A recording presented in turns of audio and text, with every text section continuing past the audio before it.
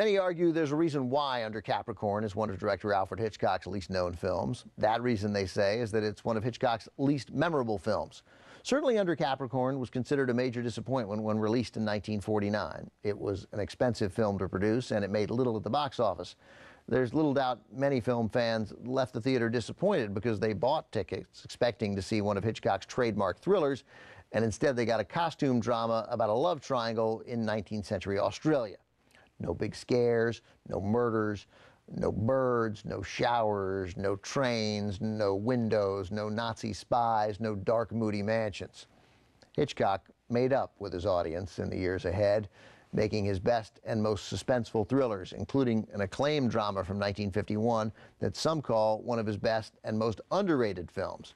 And we have that classic, starring Farley Granger and Robert Walker, coming up next. Today on Turner Classic Movies, Farley Granger doesn't realize the depth of Robert Walker's sincerity in Strangers on a Train. Then Cary Grant has a dust-up with a crop duster in North by Northwest. And Gene Tierney is alluring and elusive as Laura.